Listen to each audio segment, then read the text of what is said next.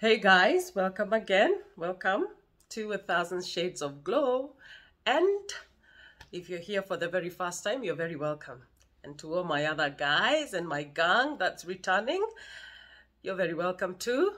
Yeah, as we get deeper into fall, I've been combing my stash of perfumes because I wanted to bring you something nice and yummy and sweet and comforting that you can wear throughout the cold season, throughout fall and winter.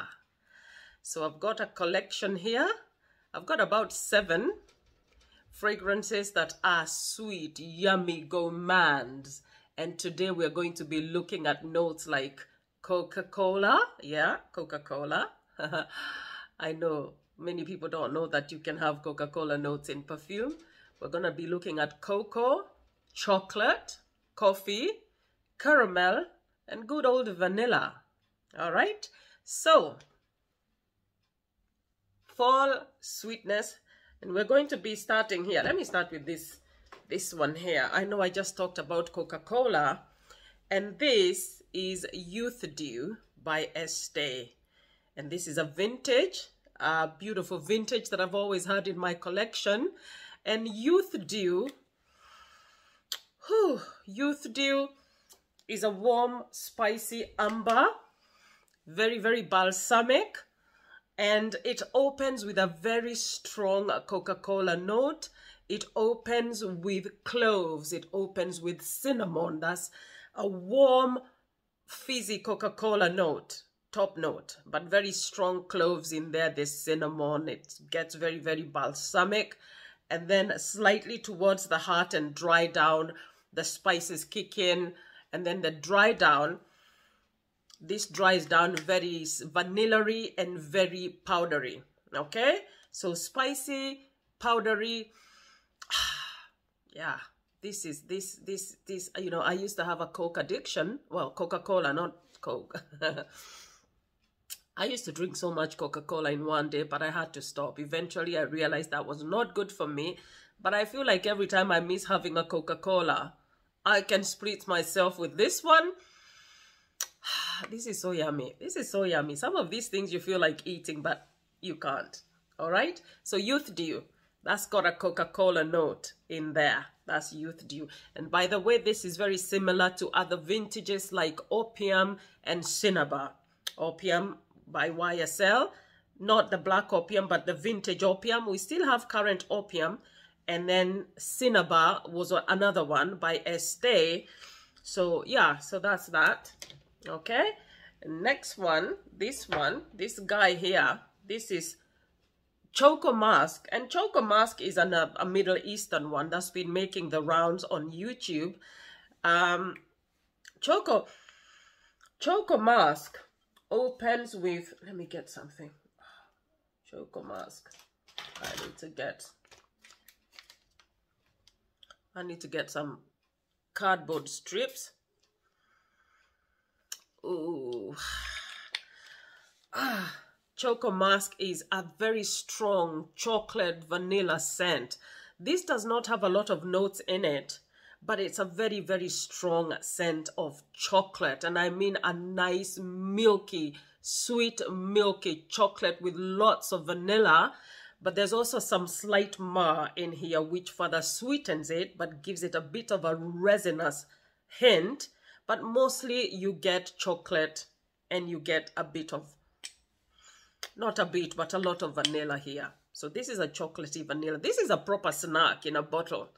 Okay. Now, this one, for it to last, I like to wear this one with cocoa butter, because it's like the same sort of smells. I like to up the chocolatey, nutty tones with a body butter that is cocoa butter. I just slather it on, and then I put this one on top, and yeah, more chocolate.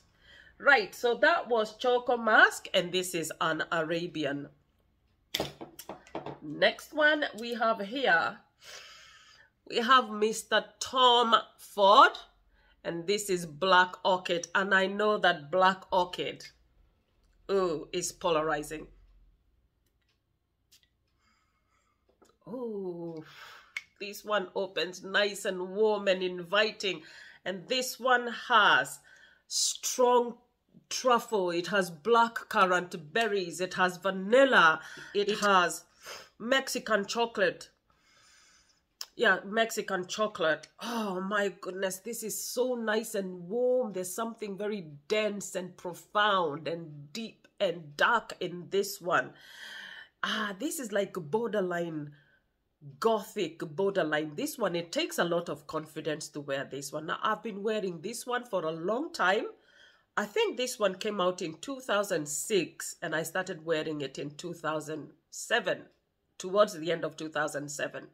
So I've been wearing this for a bit and then I stopped wearing this because I found other Tom Fords that I love. But I've recently come back to wearing this, and especially for cold weather. This one, it's deep, it's dark, it's sensual, it's seductive. It kind of seduces and draws you into its mysterious, deep, sweet darkness. It's everything to love and more. I feel bad that there's so many people who hate on this black orchid, but for me, this is everything. I love velvet orchid too, but this one is a very yummy gourmand, especially when the weather is very cold. And this one is good for date nights, okay? For date nights when you're feeling very confident, this is the one to go with on a date night, all right? Okay, next one. Which one shall I do? Okay, we are going to go with, let me start with Hypnotic Poison. This is Hypnotic Poison. Hypnotic. This one has coconut, it has plum, it has apricot, vanilla, almond, it has sandalwood, it has musk. This one is so yummy. It opens with that coconut, it opens with the fruits, and then it kicks in very coconutty, spicy, almondy. It smells like, I think I've said this before in a previous video, that this smells like walking into a confectioner's or a bakery, somewhere they are making cookies or macaroons. It reminds me of one summer, I think back in 2017, I was in Paris with my family and we had spent a whole day touring and walking. We were so busted. So on our way back to the hotel, I wanted to get some macaroons and we went to the Lauder at the Champs-Élysées. And I kid you not, it was so hot. We had to queue for almost 30 minutes. We waited outside to get into Lauder to get some macaroons. I remember my kids wanted the macaroon so badly, but they were like, we can't continue to stand in this sun. We'll just go and we'll leave you here. So anyway, after nearly 30 minutes of waiting out in the heat, eventually I managed to get in. There was such a big, long queue. Eventually I managed to get in, and my gosh, that fast blast of those yummy baked macaroons and baked stuff, and I wanted to stay there. All right, so yeah, this is so yummy. It's so delicious. It's inviting. It's comforting. It's yummy. It's huggable. It dries down with a powdery vanilla. Okay, it dries down into a very, very powdery vanilla. But this one is also a beast, a longevity beast. It lasts and lasts and lasts. Okay? Yeah, so that is Hypnotic Poison by Dior. Another similar one is this one by Jo Malone. Now, this is Scarlet Poppy. Scarlet Poppy is another yummy, gourmandy fragrance. That this one is made of figs. It's made of, it's got barley, it's got vanilla, it's got poppy, it's got Irish. Now this one is very similar to Hypnotic Poison, but whereas Hypnotic Poison is very nutty and very spicy, this one is a floral. It's like a very, you can smell the flowers. When it opens quite floral, but then it goes into that gourmandy yumminess. I've spoken about this one before. This one is very, very yummy. And I feel like this one is like in terms of, this one is really, really, very potent. For those people who might find this one too much, I always recommend go with Scarlet Poppy. My daughter loves this one. She loves this one. In fact, she's possessed this bottle. She's decided this is her perfume now, and I've had to allow. She loves it so much, but it's very yummy. So winter yummy, Poppy Scarlet. Right, we move on. Dolce and Gabbana, the one. Ooh. This one is, I've had this one for the last, I think, since the summer.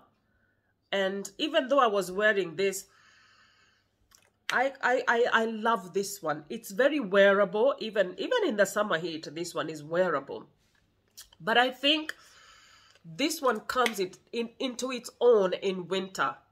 And it's got violet, it's got orange, it's got bergamot, it's got caramel, it's got vanilla, it's got patchouli. Oh man, this I think I can say is my favorite Dolce and Gabbana. And by the way, this one has a coffee note in it. This one has barley, and it has, I forgot to say, it has barley, it has vanilla. This kind of smell, it tastes like a yummy, sweetened, honeyed porridge.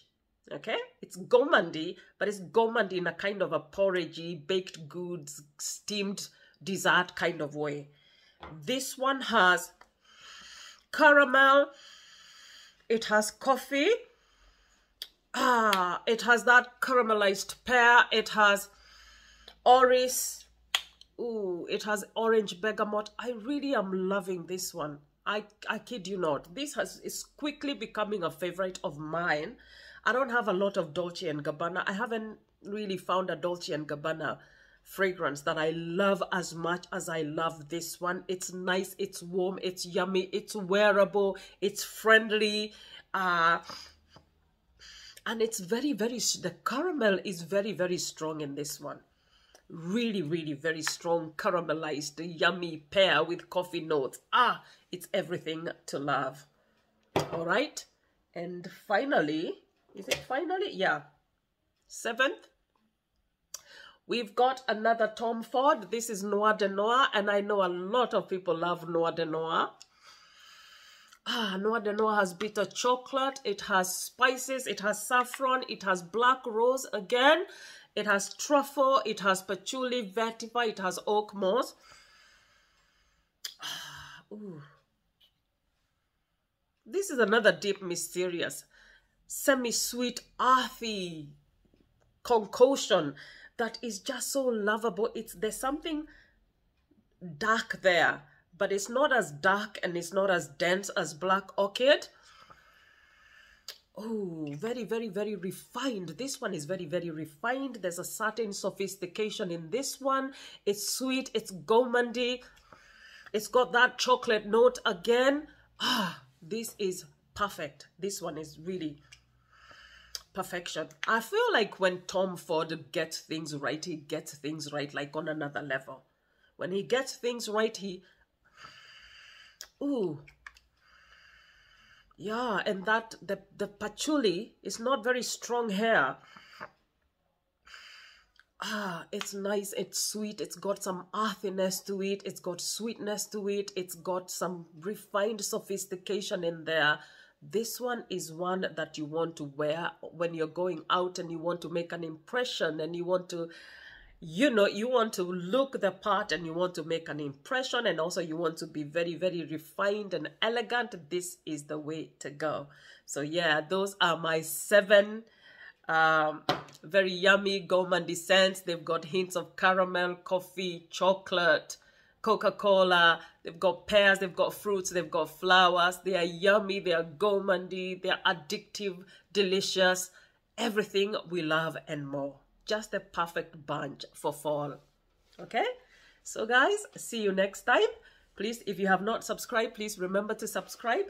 Give me a like if you like the content here, And also, it will help us with, you know, people will see that you like the content here. YouTube will see that you like my content, and that will help my channel grow. And God bless you. See you soon. Ciao.